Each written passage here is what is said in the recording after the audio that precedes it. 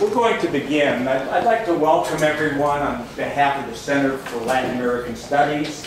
I'm Harley Shaken, the chair of the center. We're really pleased to be doing this event this afternoon. And for me, it's particularly a pleasure, and I think for the center, a pleasure and an honor to have with us Rafael Fernández de Castro. Rafael Fernández de Castro is a professor at ITAM in Mexico City. He is the founder and was the chair of the Center for International Relations at ITAM. A decade ago, he was a co-founder and co-chair of the U.S. Mexico Futures Forum along with Berkeley. He served in the Calderón administration as a senior advisor on foreign affairs. He is now back at ITAM.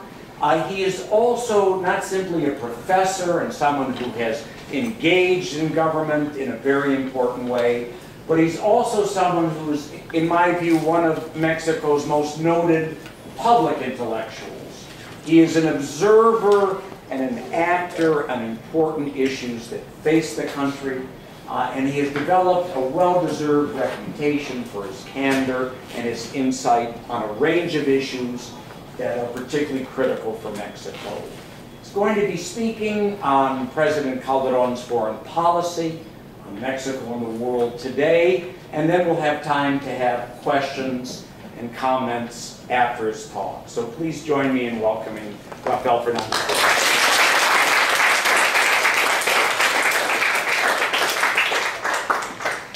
Well, thank you very much for being here. I just spoke to some students in the class, and I was telling them, and I will tell you, all of you, some of the students are here, that I truly appreciate you being here because it's such a lovely day. So I'm going to do my best to entertain you. You know, I just realized that I wrote what I was going to say in the plane because I catch a plane very early this morning. Of course, I didn't print it, what I was going to say, but I know what I want to say, and I want to be,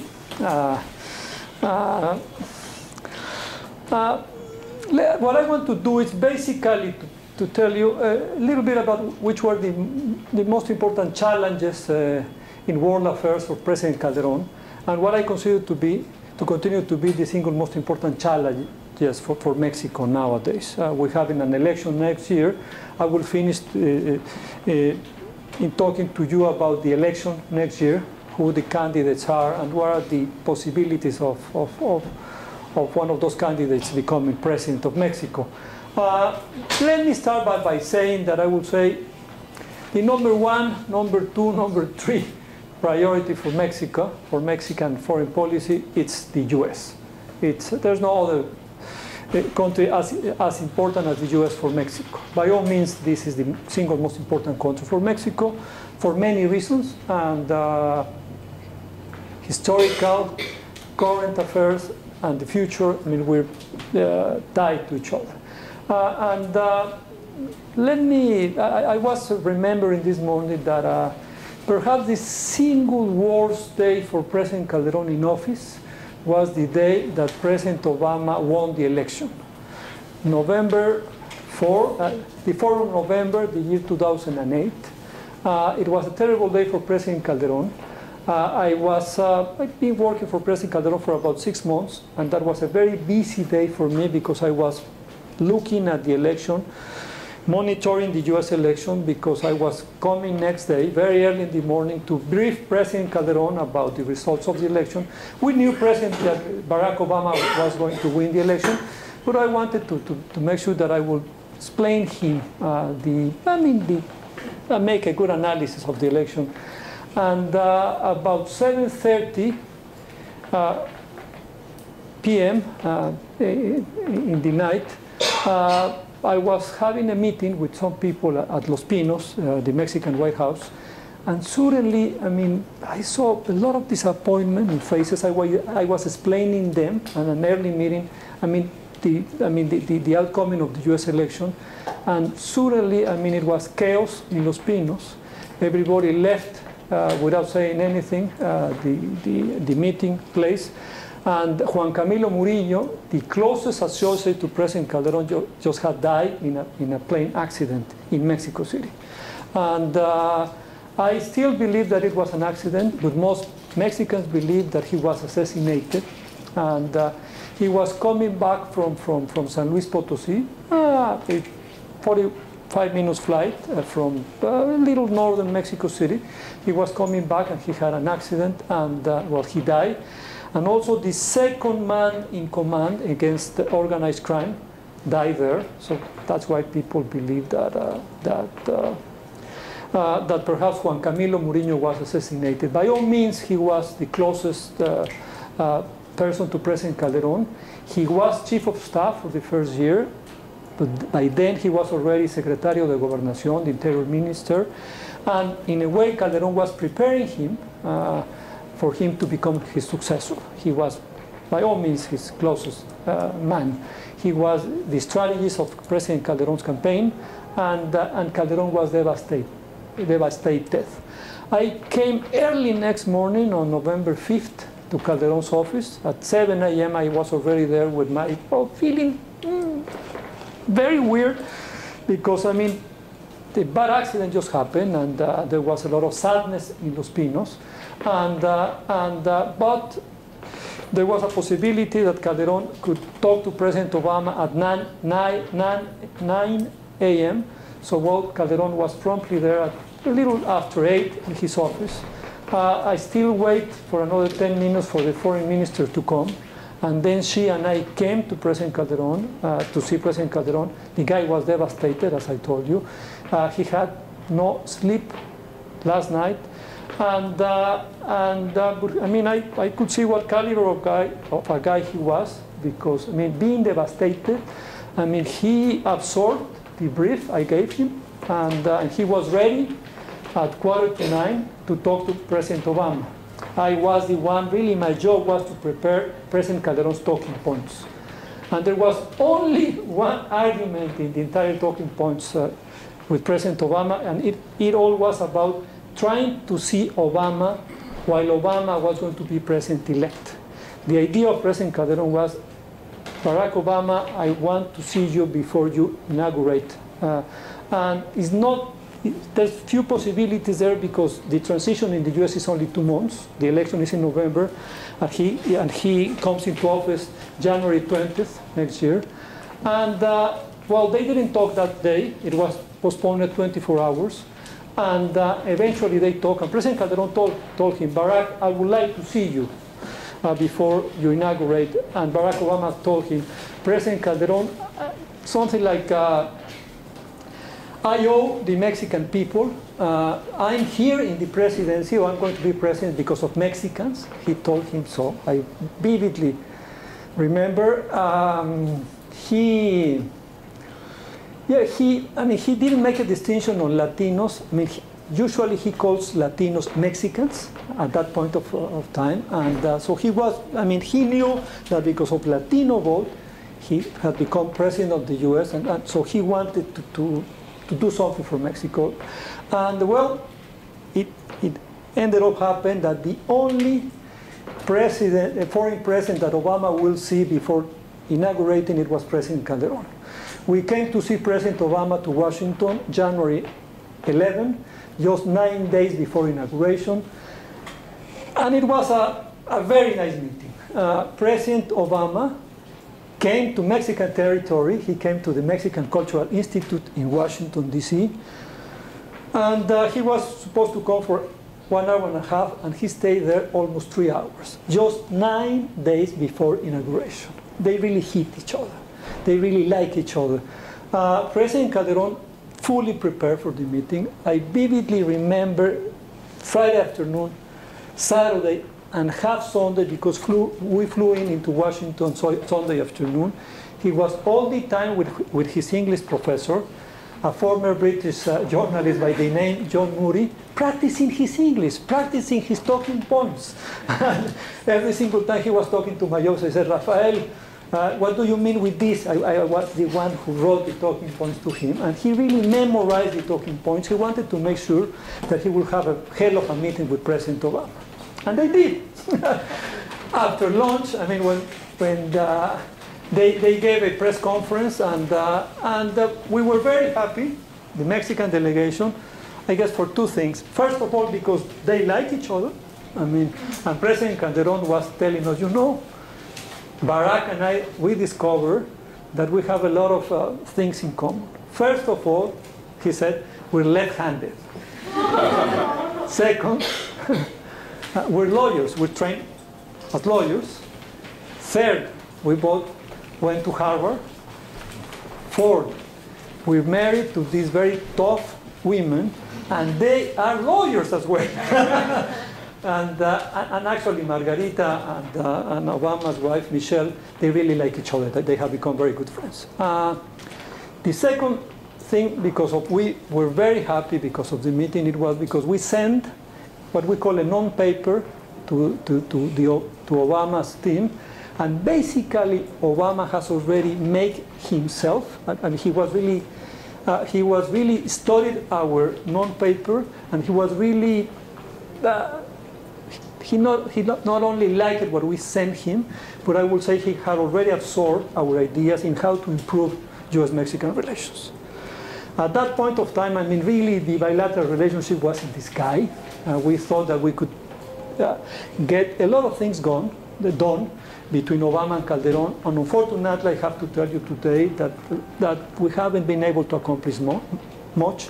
Why? Because of the U.S. domestic hard times and because of Mexican domestic hard times. We didn't know at that time, January 11, the year 2009, that the U.S. was coming into such a difficult moment, and that Mexico will become as violent as it has become.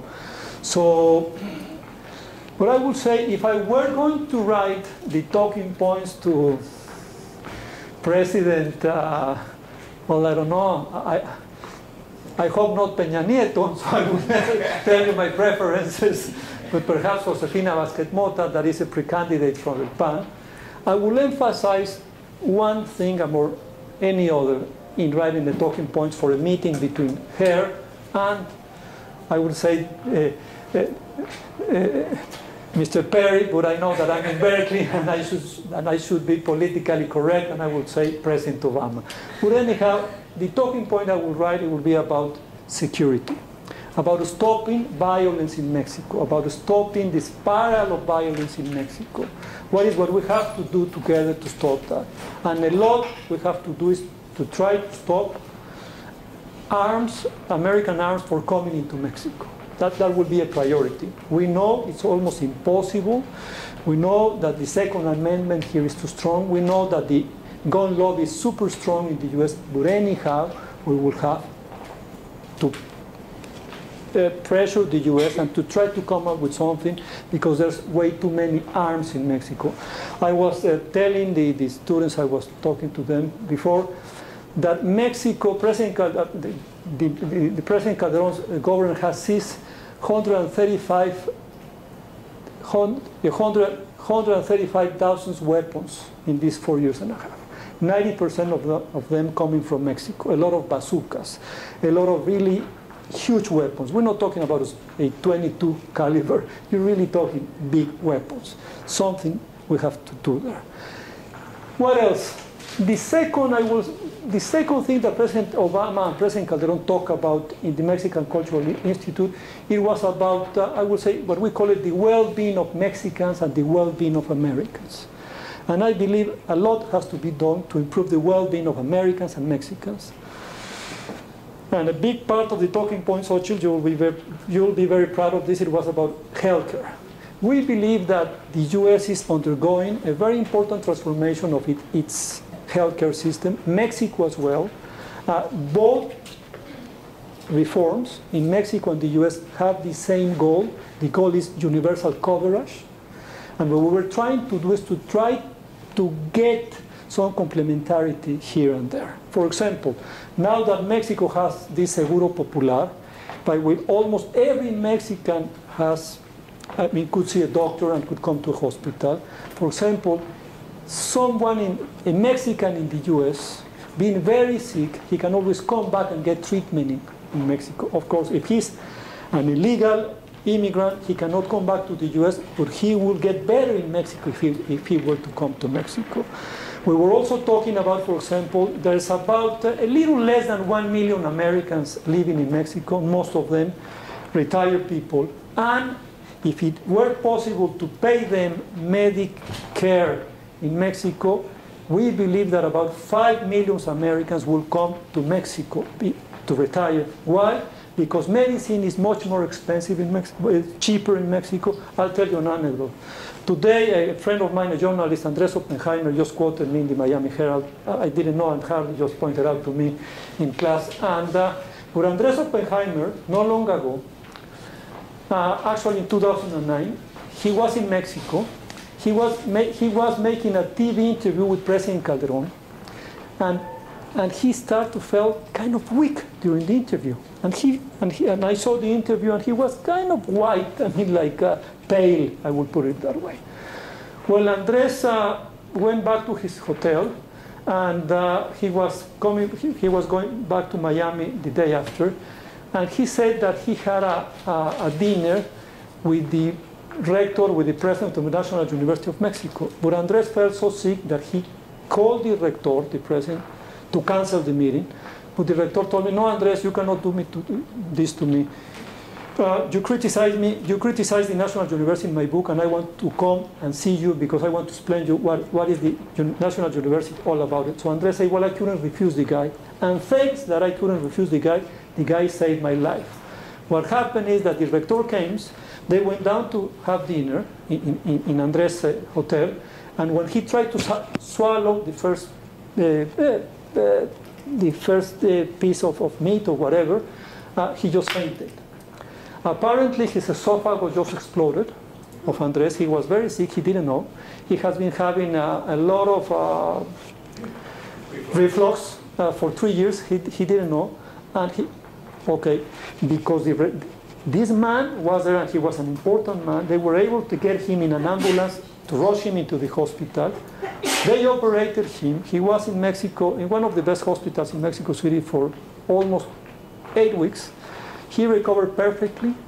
When he came back to Miami, his health insurance gladly paid everything. And they say, you know, if you would have to have this in the US, it would have cost us 6 times what it cost you in Mexico City. And then Andres tells me, and you know, Rafael, I'm sure that in the US I would not have had the same kind of help that I had in Mexico, because all the nurses, all the staff were very nice to me. I was Andresito to everybody there. I was very popular because I'm on TV. And he's written now a lot about healthcare issues because he believes that there's a complementarity between the two systems. Sorry to go so long in that anecdote, but I guess he's telling about how could we complement each other. We talked about immigration, and we knew that we didn't have much chance to have immigration reform in the US, but still we have to talk about immigration. And President Calderón, of that has become, I will say, he learned the lesson from President Fox.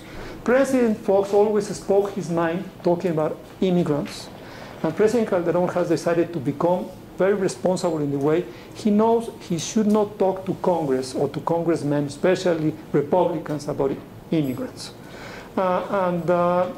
It has been very difficult on immigration. If I were to write the talking points for the Mexican, the first female Mexican president next year, I will say that, I mean, we gotta do something with the Mexican community and with the Latino community here. I'm very worried about the Latino community here, about the Mexican community here, because I will say, especially there's 2 Latino communities here. The immigrant community and the community already established here. The immigrant community is having a very bad time. I will echo what Professor Doug Massey from Princeton kept on saying. They've been marginalized. And it's amazing, but something very important is happening nowadays between Mexico and the US. Since the 1930s, Mexican immigration to the US is approaching to 0. There's almost no immigrants coming. There's coming about 150,000 a year, but about that same of number of Mexicans are coming back to Mexico. Why are they coming back to Mexico? Because of hardships. Because in places like Alabama, they really treat it like criminals. So that's very bad. And we must do something. I would say one of the big evidence to me that the U.S. is in trouble, is facing a hard time, is because we can see that this new Latino immigrant community, they're not adjusting into the U.S. society. They're not really becoming part of America. Why not? Well, because a lot of them cannot go to school. A lot of them cannot go to universities, and it's very troublesome. And it seems to me that there's a way in which Mexico and the U.S. could do something for this community. For example, I really was giving hell the other day to an undersecretary of education in Mexico, because you will not to believe this, but Mexico is very complicated for a Mexican immigrant in the U.S. to come back to Mexico and get accreditation for his high school or her high school. It's almost impossible. It's stupid. Mexican universities should become very open and very flexible to recognize all the credits. So let's absorb those Mexicans who cannot come here to school, but we still have this red tape problem that I hope we could overcome. So I would say a lot has to do about the well-being of the U.S. and the well-being of Mexico. Let's stop to talk about the U.S. The second, and very close to first, priority for Mexico is, of course, the other neighbor, Central America. If Mexico is having problems, insecurity problems, if Mexico has become violent, it's nothing in comparison to El Salvador or to Guatemala. Homicide rates in Guatemala or El Salvador are almost 4 times those of Mexico. It's chaos there. And so Mexico must do something to help Central America, especially Guatemala, our neighbor. We have a 1,000-kilometer border with Guatemala and a 200-kilometer border with Belize, and we have to put our act together in Central America. What we have been able to accomplish in Central America, we have a very interesting cooperation program with Central America that we call Proyecto Mesoamérica. Proyecto Mesoamérica comes out the PPP, the Plan Puebla-Panamá, and this is about cooperating with Central America. And when President Calderón came into office, the Plan Puebla-Panamá, which was created by Fox, had about 100 initiatives, 100 priorities. So it didn't have priorities. It had everything was in there. It was like a Christmas tree with a lot of things there. So President Calderón decided to just get rid of the Plan Puebla-Panamá and reinitiated the Proyecto Mesoamérica, and we decided to only have always less than 10 priorities. The most important about Proyecto Mesoamérica is about roads in Central America. It's about energy. We finally were able to sell electric power to Guatemala. It took us 15 years to sell power to Guatemala. You're not going to believe this. Mexico has a surplus of power. Guatemala has a deficit, and we were unable to sell the power to Guatemala because of private interest in Guatemala. Finally, we're selling Guatemala about 12% of the power. It's much cheaper than Mexican power there and operates very well, but we have to overcome a lot of obstacles in Guatemala and also a lot of obstacles in Mexico. So we're finally doing that. And the single most important thing we have accomplished still to get there, but we launched what we call the Mesoamerica Health Institute. And this is a very interesting initiative because it's private and public. Two foundations, the Gates Foundation. Already 20 minutes, wow. I'm only like in the first 10 of my talk. No, not the word. The Gates Foundation put it out $50 million. The Slim Foundation put it out $50 million. The Spanish government, just before the crisis, put there $100 million. And it's is managed by the Inter-American Development Bank. We can do very good things there. I vividly remember in late 2009, it was still raining in Honduras, and in this northern part of Honduras, they were having this. They were going to face a problem. When a mosquito bites you, you get malaria, dengue. How do you say dengue? Dengue. It's a tropical sickness, and well, they were going to get apparently, few thousands of Hondurans. Almost, they say that there were at least 100,000 of Hondurans of getting dengue, and Mexico was very helpful because we'll only send pesticides, and it cost us the pesticides less than $100,000. And because of that few money, we were able to stop this dengue problem in Honduras. So there's a lot of things we could do there, and it seems to me that that is where we really have to strengthen our act. Lately, we're facing a bad problem with Central America.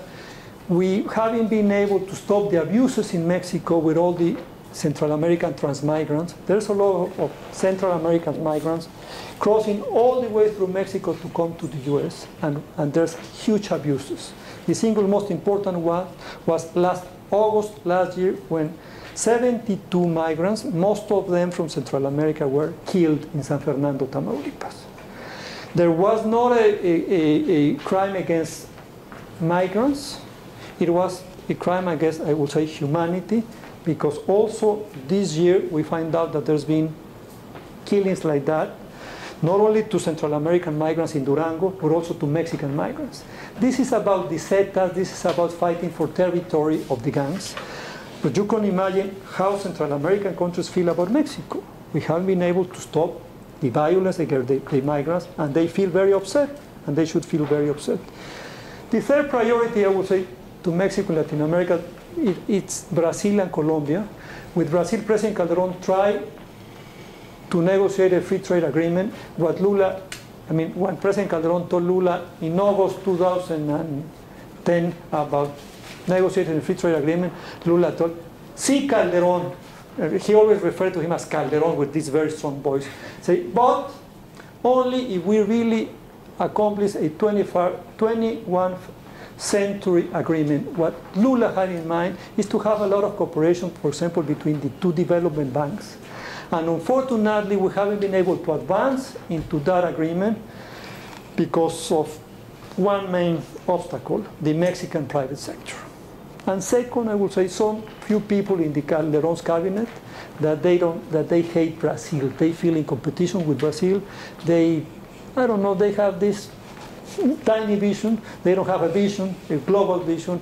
And yes, Mexican private sector is very scared, especially about Brazilian commodities, about Brazilian cattle, about Brazilian agricultural exports. They're very good, Brazil, on this. Seems to me if we were able to strengthen the economic relationship between Brazil and Mexico, the entire Latin America will see an important change. Mexico and Brazil are 2/3 of the Latin American market.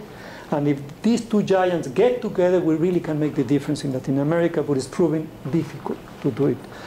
Then Colombia is very important, but let me go to my third priority in world affairs, which is East Asia, China. Mexico is losing to China. Brazil, Argentina, Chile, Peru, they're benefiting from China a lot because they exporting a lot of commodities, they exporting minerals, and they exporting food. Unfortunately, Mexico is competing to China in the US market because we both are exporters of manufacturing products, and we're not doing well. And China is really beating Mexico badly. We have a trade deficit of 42 billion with China, and China is not investing not even 1 million in Mexico. And now there's going to be problems because 2 weeks ago, President Calderón decided to see the Dalai Lama.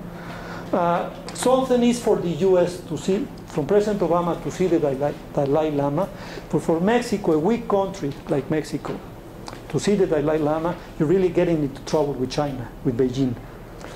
I can tell you a little bit more about this, but that I didn't like. President Calderón made it out of principle. Yes, he's a religious leader, he's a peaceful leader, but still China is China, and China is becoming the single most important market in the world. In 10 years from now, it will be the #1 market, and we're going to miss the US, because now we're going to have the first economy in the world being, led by an authoritarian government, and we will see what it is to have a huge economy like China with an authoritarian government. I kept on telling my fellow Mexicans, we all miss the US, we'll miss the good old days. Finally, it's about, and that's what I think we have to improve a lot. Mexico, I would say, is a reluctant middle global power. Mexico should be a middle global power without reluctancy. Why so? Because we're champions in climate change, for example. It's for a country of the size of Mexico, it's much easier for us to be champions in climate change than for the US or to China. It's easier for us. And we have been champions on this. In Cancun, we accomplished a lot, but still, Mexico has some problems because we have so much domestic problems, that because traditionally Mexico was so much inward looking that we're still having problems. For example, not long ago in the spring, I was visiting Australia. What? I mean, that's an active foreign policy. Wow! Australia is a key strategic military ally to the US and is immensely benefiting from trading with China. I mean, it's amazing. I mean, a small country like Australia, well, it's a huge country with a small population, 20 million people, what they could accomplish.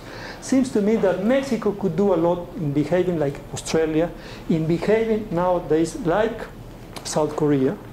For example, Mexico is also one of the, I'll tell you, I finish with another anecdote, also by Andrés Oppenheimer. Mexico has been part of the G20. Now the G20, in a way, is replacing the G8 as the single most important coordinating forum to stabilize the world economically and financially speaking. And Mexico is part of this, as well as Brazil and Argentina. And I remember being in the meeting of the G20 in Pittsburgh. I was in the lobby of the hotel. We only have 3 passes to go into the meeting.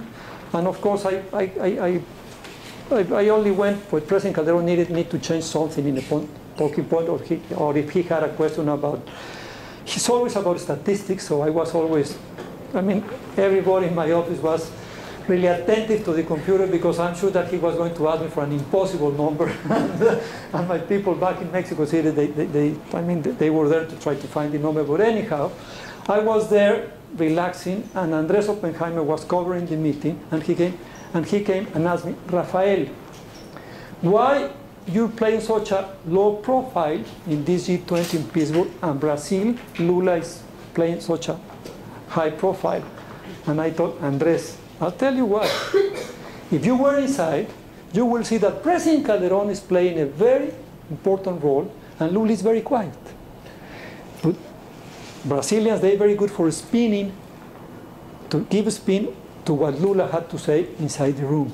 And basically, Brazil had a team of about 10 people outside talking to journalists and feeding them with what Lula has to say. We weren't doing that. And I'll tell you, that time I believe that Lula only spoke twice, and Calderón spoke like 7 times. Lula, I mean, no confusions, Lula was a hell of a leader. He was a truly charismatic leader. I love the guy. But Lula didn't have the intelligence or the information or the mind of President Calderón. And in a meeting like that, Lula came and he gave 2 well-thought remarks, very well prepared by his staff, and that's it. Calderón is someone who's able to think there. He saw someone so well-informed, so well-trained, that he truly has distinguished himself in those meetings to be a leader, someone who truly comes with ideas and well-prepared. Well, nobody knows about that part of Calderón because we have a terrible relationship with media. That has been a very weak side of President Calderón. let me just show you, I prepared something about the election, 2 minutes, just to walk you about the candidates. I don't know how to use, I guess, yeah. This is, could you see this? No. Yeah.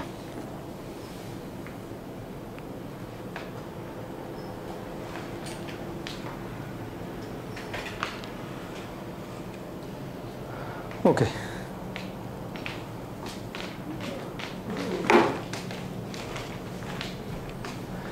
This is a summary of my presentation. I will say with the US, these are the 4 challenges: security, economic partnership, well-being of the population, and global and regional issues. We have to do a lot here, the US and Mexico. We really have to figure out how to deal with Venezuela, how to deal with Cuba, how to deal with Nicaragua. Mr. Ortega is really becoming a dictator not him, his wife, I will put it, it's worse. The power behind the throne, it's Rosario Murillo, Mr. Ortega's wife. So this is, to me, the important challenge coming with the US. Central American security is cooperation, and it's about transmigration. Then Brazil, we need to have this advanced free trade agreement. Colombia and Mexico, I mean, Latin America from here all the way to Mexico is in crisis. It's in this violent security crisis. And it's about this, it's Colombia and Mexico, the 2 countries could really put their act together and help Central America to overcome the crisis. We really need the Colombians in this. I told you already, Mexico is losing to China. We have to figure out how to better relate to China and to other Asian countries like South Korea. And finally, Mexico is, as I told you, a reluctant middle power. These are the candidates. This is my candidate, the only woman there, and it's this is a boyish-looking, good-looking priista. He's the former governor Enrique Peña Nieto, the former governor of the state of Mexico. He just finished his term in the state of Mexico, the single most populous state of Mexico, and Peña Nieto, as you can tell, I mean, 80% believe he's going to be the candidate for the PRI. These are internal party surveys, okay? So 80% of priistas believe that he's going to be the candidate. If you ask someone in Mexico who's going to be the next president, they will tell you Enrique Peña Nieto. He's been campaigning for the last 3 years. He's become the de facto candidate of Televisa. Televisa is this TV network station. It's a monopoly. Televisa, just listen to this. Televisa has 80% of the share of open television in Mexico. That's a true monopoly. And he's been the candidate of Televisa for the last 3 years. So that's why his polls are like this way. Manlio Fabio Beltrones, who is the head of the PRI in the Senate, well, he's not getting there, and he was governor of Sonora, and as such, they say he was close to the drug dealers. I don't think so. There's a big gossip in Mexico that he cannot travel to the U.S. Wrong. I've been with him in a dinner in Austin, Texas, in the governor's mansion, so I know he has come to Mexico, to the U.S. Okay, so this is the PRI, and they said to come back to Los Pinos. Okay, they were in Los Pinos for 72 years, and now they badly want to come back. They might be able to come back. They already governing a lot of Mexico. 19 out of 32 states are governed by the PRI, so they might come. Then you have the left, and you have Marcelo Ebrard and López Obrador. Marcelo Ebrard has 53%, among voters. And López Obrador, 34%. The problem is that within his party, López Obrador is much stronger than Marcelo Ebrard. And we don't know if they're going to have a primary.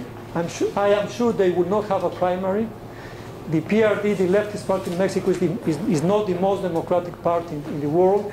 And all of us believe that in the end, López Obrador will be the candidate. And it's going to be a pity, because if Marcelo Ebrard, the current mayor and governor of Mexico City, will become the candidate, he will have a chance to become president, because he is very well seen by independents. We, people of Mexico City, like him a lot because he has done tremendous things for the city. Mexico City has become a very liberal city. I mean, there's gay marriage in Mexico City. There's bicycles in the streets. I would not say it's very safe, but it's safer than other cities, and it's becoming much better under him. And he's someone that, in sharp contrast to López Obrador, he's someone who truly believes in a global world. He speaks English, which is important. That's a hell of an importance for him. I mean, just to think about a Mexican president not able to speak in English, the relationship with the US is going to be very complicated, I'll tell you. Okay, so it seems to me that he's going to be the candidate, and because basically, I mean, in his party, he has about 60% approval, and Marcelo goes down to 30. So, and he is the boss, López Obrador. So we'll see. But it seems to me everybody thinks that López Obrador will prevail. And here is a big contest. Josefina Vázquez Mota, he was the social development minister for Mr. Fox. She's a tiny young lady with a lot of strength. President Calderón decided to, she asked her for her resignation because he was becoming too popular as education minister in Mexico of the federal government. And he went to Congress, and he has done very well in Congress, and now she's becoming the most popular within the PAN, but who knows. Santiago Krill, I don't think he has a chance. He's a senator. He was running against Calderón in 2006. We don't believe he has a chance. And this is the guy who replaced Juan Camilo Muriño. Ernesto Cordero is the former Treasury Minister. He is the favorite of President Calderón. He just quit his position to become to try to improve his image. He's not growing, but he knows, because he has all the resources of the presidency. President Calderón is not like President Fox. President Fox was not a politician. He was a Coca-Cola businessman, and so he was very nice to his party, because when the primaries of PAN came, he really participated there. President Calderón is very different. He's a man of power. He's a true politico, and as such, he's helping Mr. Cordero. He's not. He's not really going against the law, but he's truly helping Mr. Cordero. And the problem that Cordero has, he's a lovely guy. He's a graduate from ITAM, the university where I teach. He studied there mathematics, and then he went for a PhD to Penn State. He's an ABD, all but dissertation. He couldn't complete his dissertation because then he started to help President Calderón in his campaign. He was writing the important, I would say, they wrote a very nice book about what was Calderón all about, and it was Cordero writing it. He's a very smart guy. He doesn't have charisma, and his problem is that he's too close to Calderón. That's his strength, and that's his weakness, that he's too close to Calderón. And Calderón now is still popular. He has 48% approval, but going down, especially because he has two problems now, Calderón. Violence, number one, number two, and number three, and also economic hardship. I'll stop here, and I went much. I spoke for 40 minutes, and I wanted to talk for 20 minutes, but I'm here to entertain questions.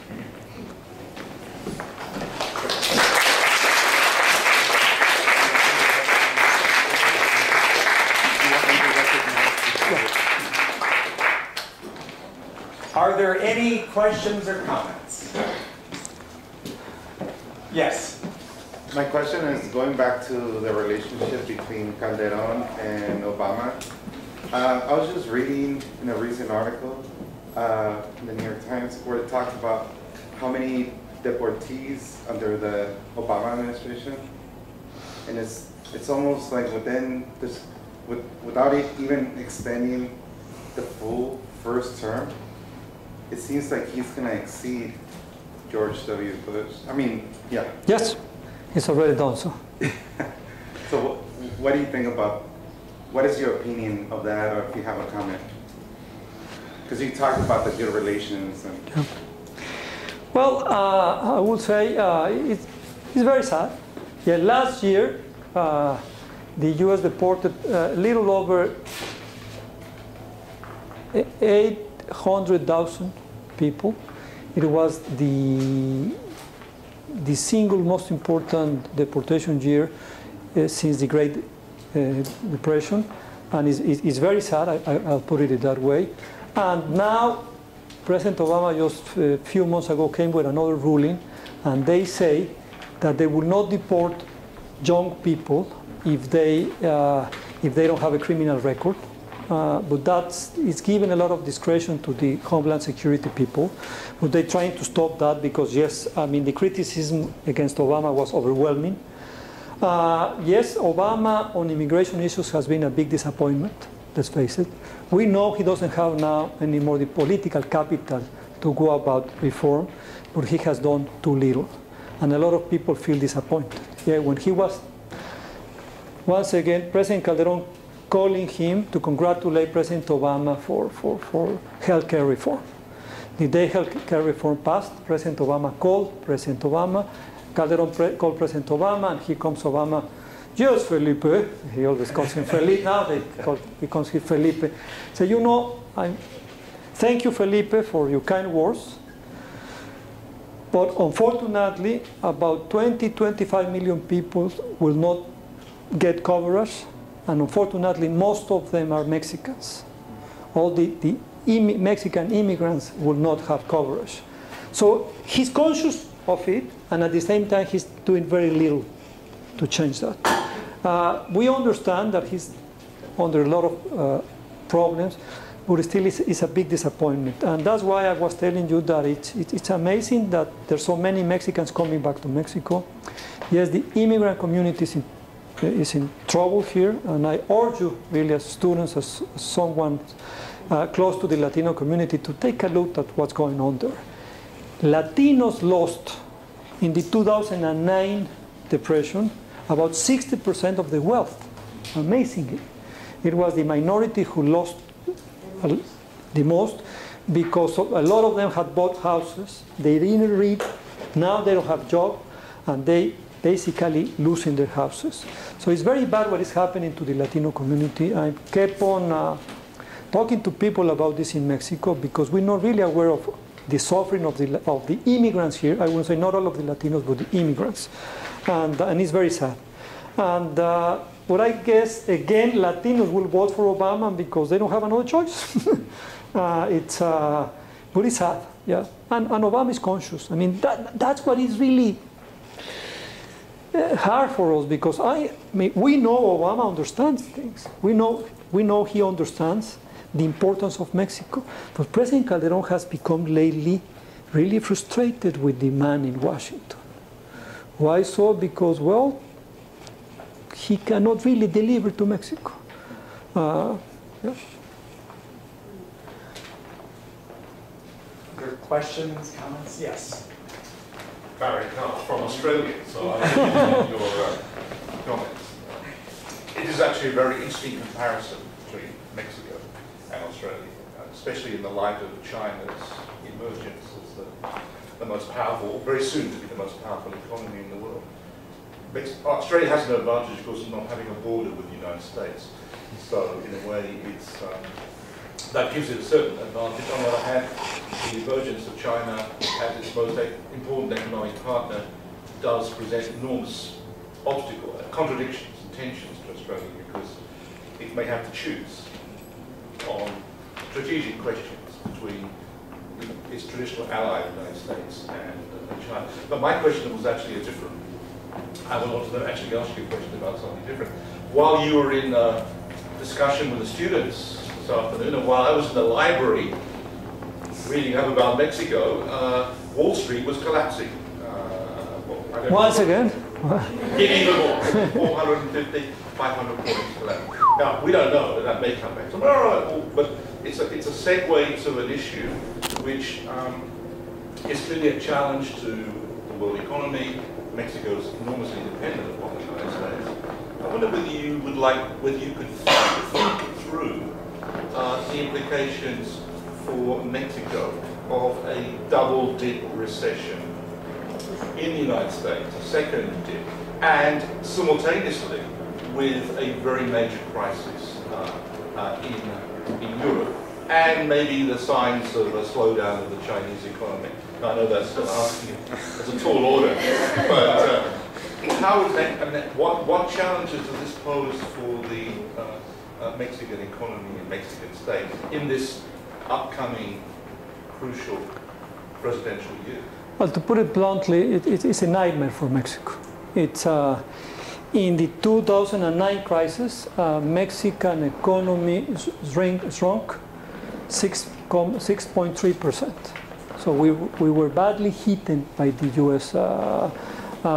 depression, and we will be badly hit again. We have recovered very, very good in 2010 and this year because the Mexican exports to the U.S. have peaked, especially in the auto sector. There's been a lot, and also in the airplane industry. But we're going to take a very bad hit because of it. And it's, yeah, Mexico in the 1990s decided to make a bet. And the bet was to become economically integrated with the U.S. That was what, I mean, NAFTA was all about getting integrated with the U.S. and about exporting manufacturers to the U.S. Brazil made another bet. They decided to go South Americans and create a partnership with the 4 countries down there, Mercosur,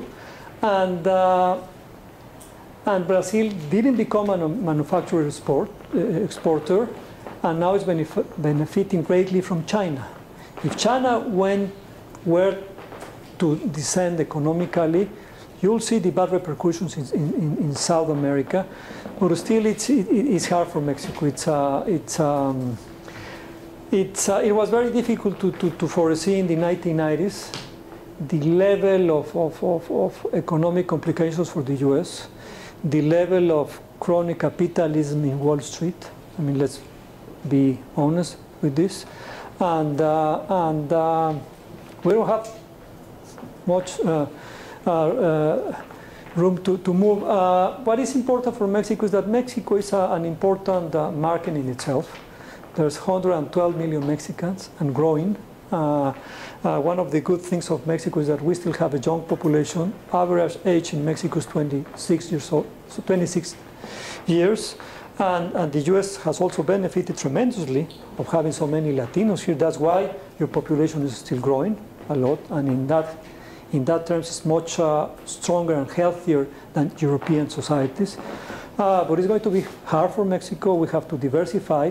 It's not easy. And Mexican firms are doing quite well now in Central America, but we're not quite at speed there. And so we will have to adjust. I mean, we already endured the 2009 crisis. We'll see what's happening next year. That will have a lot of effects in the election. Again, I mean, apparently a bad economy will hit the party in power. I don't know really, because if something Calderón could brag about is about having very good public finances.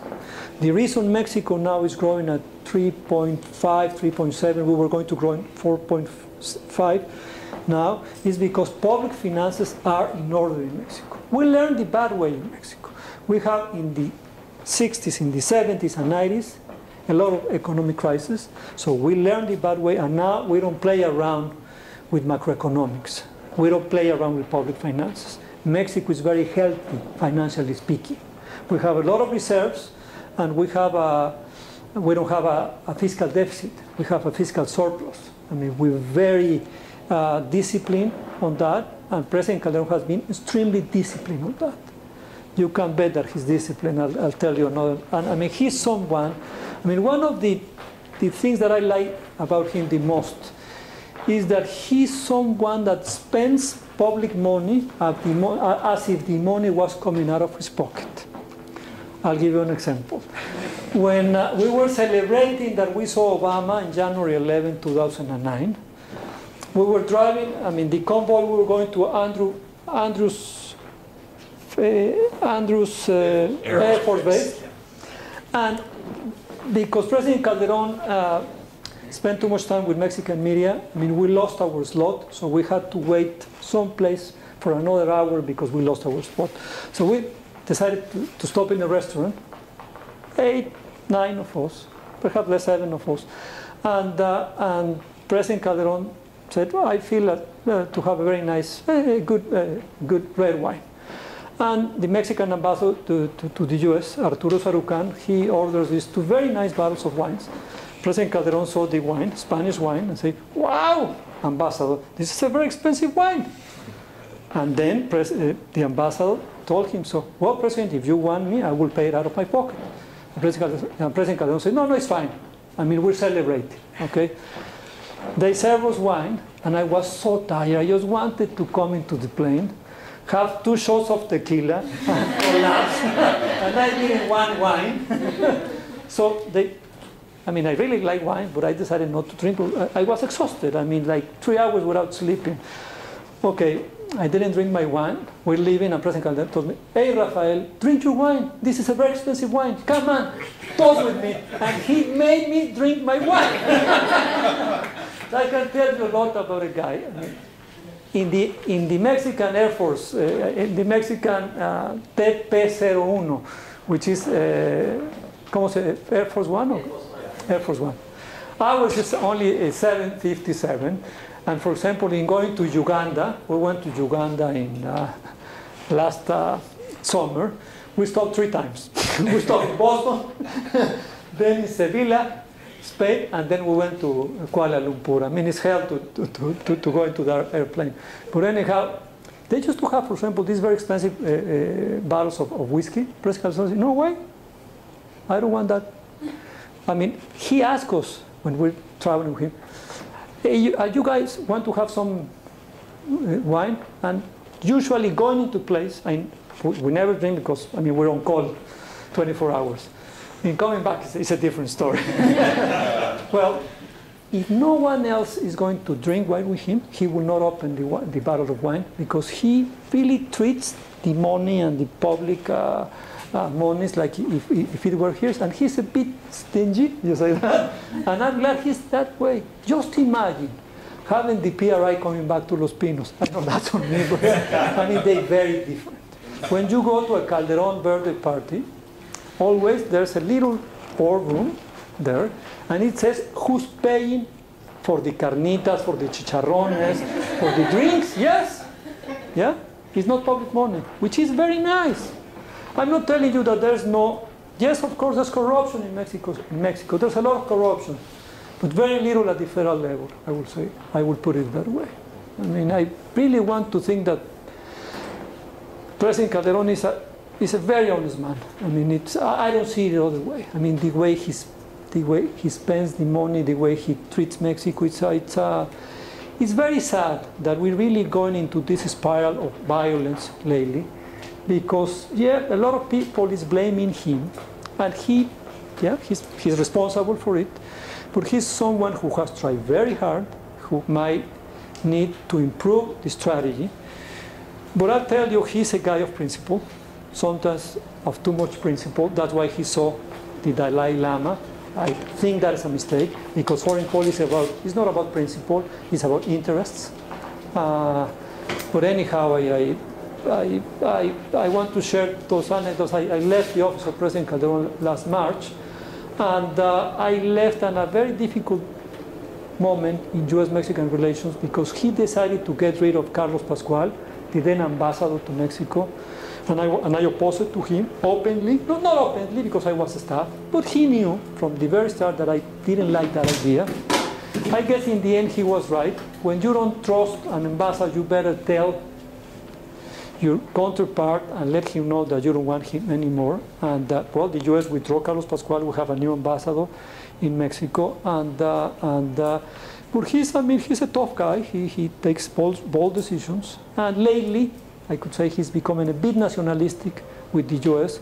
because out of frustration and not of politics, because politics are coming. We have time for one more question, very briefly. I just have a brief economic comment on what Rafael just said.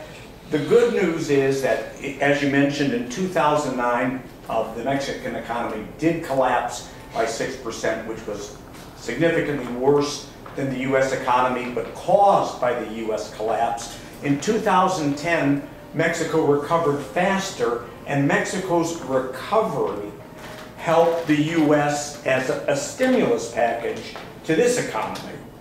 That said, I was just on a radio program several days ago on where the U.S. economy was going, and the person who preceded me was from the Anderson Report at the University of California, Los Angeles, which is a very highly regarded set of economic projections about the state of California. And the first question he was asked was, will California slip into the double dip of a double dip recession? And he said instantly, no, not a chance. So I'm thinking, that's kind of optimistic. He wasn't being facetious. He said, we never left the first recession. So that was both accurate and troubling. The unemployment here is over 12%. If you look at the number of people in the state who are looking for a full-time job, it's 25% of the workforce. So one more quick question. Yes? I'm really interested in kind of these shifting relationships between countries in Latin America. You mentioned that it's really attractive to Mexico to have some sort of alliance with Brazil. At the same time, Brazil is already just, over its limits in South America. I think a lot of countries are kind of starting to reel from that. What do you think the implications would be for Latin America if, Mexico and Brazil really kind of got serious about that? Well, I truly believe that if we really partnership with Brazil, that could make a difference in Latin America. It's unfortunately, there's a lot of obstacles. The first is the distance. I mean, Brazil is very far away from Mexico. It takes 10 hours, 11 hours to fly from Mexico City to Sao Paulo. It's far and away. And then we don't have much economic exchanges. I mean, the trade both ways is approaching $4 billion. And then with the US, you're talking about almost $300 billion, just to give you a... but I believe that the potential is there, it's enormous. And one of the obstacles is the Mexican foreign policy apparatus, especially the Mexican foreign ministry, as well as Brazilian foreign ministry. My friend, the foreign policy advisor to President Lula, Marco Aurelio Garcia, and a very influential guy, not like me. I did the talking points, I did the briefings, but I was not really influential in terms of, I did not compete with the Mexican foreign ministry. I'm being honest. I mean, President Calderón on this, he's very traditional. The minister was the minister and I was the staff. No questions about it, no doubts about it. Marco Aurelio Garcia was very influential. He was really the one calling the shots in Latin American foreign policy for Lula. And he used to tell me, Rafael, our problem are our foreign ministries and ministers. A last anecdote, and I finish with this. Mr. Amorín, who was a foreign minister for Lula, the last time that Lula and Calderón got together, I was very lucky because they decided to do a meeting, they call it uno más tres, that means 1 plus 3. That means that the president and 3 ministers. And there were in our delegation 3 ministers, foreign affairs, trade, and energy. So I was out of the question. I really wanted to listen to Lula and to see these changes. But I was lucky because the translator to Lula into Spanish, she was Mexican, and President Calderón knew her. So President Calderón dropped his translator, and he asked me, come with us, and do the writing, be the note taker. So I was very happy because that was one of the important meetings of Calderón presidency. And Lula told Calderón, "Oye Calderón," always talking like this, "we should meet twice a year, but I hate to meet you in New York, in the UN. No, what I mean is, besides if we meet in New York or we meet whatever, because sometimes when you have a multilateral meeting, you just have these bilateral meetings," he told President Calderón, "why don't we agree and that you should come to Brazil every year, once a year at least, and I will go to Mexico once a year, so then we'll have 2 bilaterals every year." Okay, I took notes. When we finished the meeting, we were putting together the joint communique, the press relief.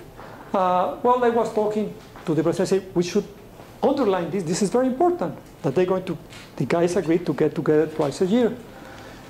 Amorim said, no, you misunderstood. Only once a year. And I couldn't fight the foreign minister. We ended up putting in the press release only once a year. You know, it was him really obstacling Mexico to become closer to Brazil. I mean, bureaucrats are like that. You had a question. You want to say something? No, Come on. that's more a comment about an optimistic comment about the health reform, that the implementation is going to start in 2014, so we still have some chances because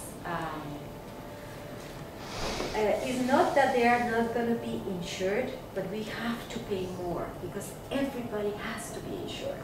The only thing is that undocumented immigrants will not benefit from the subsidized packages, the exchange, that the others will benefit. But still a lot of being implemented. And for instance, in California, we are moving forward towards those things. So that's the optimistic way.